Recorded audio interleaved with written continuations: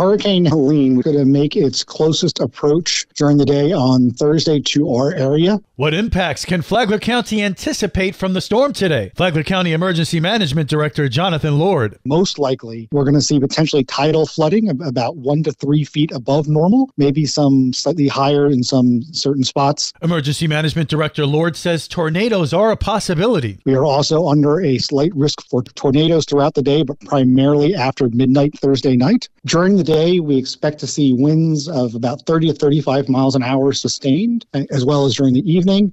Also, along with that we can expect tropical storm force level gusts, and they may be frequent at times. Inland as high as a 40 mile an hour range, and along the coast as high as a 50 mile an hour range. So definitely be aware of those potential wind impacts. Jonathan Lord says we might not get as much rain as you think. We're most likely going to see about 2 to 3 inches of rain. Obviously, we may have a band or cloud that goes through that dumps more than that in certain areas, but on average about 2 to 3 inches. At this point in time, we are not expected to open up any shelters. However, we do have a shelter team and a facility on standby should we need to use it. Flagler Schools decided to cancel classes today. Flagler Schools Superintendent LaShaka Moore. We've been in close communication with Flagler County Emergency Management this week in regards to the latest involving Hurricane Helene. Out of precaution, we've made the decision to close schools and cancel all school-related activities for Thursday, September 26th.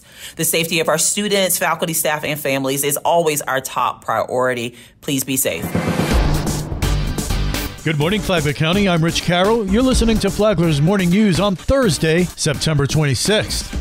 I am excited about the opportunity for District 4 to have opened. I think I always looked at public service as an opportunity. When I saw this position up, I said I can serve the community in another capacity on the council. A vacant seat on the Palm Coast City Council will soon be filled by one of 11 candidates vying for the seat. Today, you'll hear from 2 more of them. 44-year-old Meredith Rodriguez worked for the Flagler County Chamber of Commerce nearly 20 years ago. The opportunity to get to know many business leaders, owners, and elected officials, and much exposure to the influence that a chamber could have on the community. And at that time, it was very influential.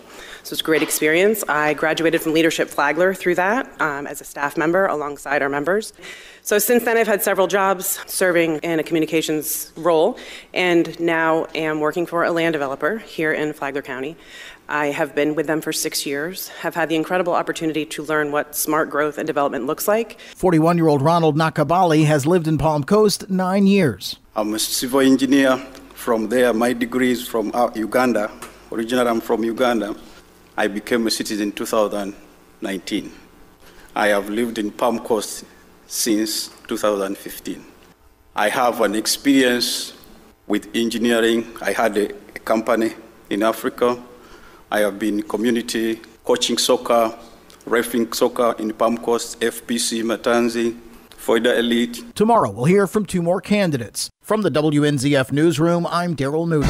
This local news is a service of Flagler County's Toyota dealer, Beaver Toyota, here to wow you. A 12-year-old is arrested for threatening violence at Buddy Taylor Middle School. On Monday, a 12-year-old girl was arrested after texting her boyfriend a violent threat, saying she would bring a knife to school if he didn't get back together with her. The incident was reported to the Flagler County Sheriff's Office, and the homeschooled student was charged with written electronic threat to kill or cause bodily harm. This arrest follows a similar case just a week earlier when a 13-year-old girl was arrested for making a school shooting threat at Buddy Taylor Middle School. Sheriff Rick Staley emphasized a zero-tolerance policy for such threats and had a familiar message for parents. Parents, I ask you to be the sheriff in your home so we don't have to be the sheriff of your kid. Teach them how to handle disagreements and disputes. It will help them for a lifetime.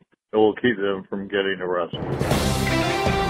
What is recovery like? If you're recovering from substance abuse, Rob Arrett, a 20-year veteran with Flagler County Fire Rescue and paramedicine, said recovery and paramedicine have things in common. Everybody's journey in recovery is their own journey. It's not defined by what others have done or what I'm being told should be done. It's your own journey. It's the same way when you're dealing with paramedicine, period. You know, everybody's body is different. They react differently to different medications. Arrett said that people have to figure out for themselves what the best way to recovery is, the same way they have to figure out what the best route of medicine is. From the WNZF Newsroom, I'm Deb Albertson. And now you're up to date on Flagler's Morning News. I'm Rich Carroll.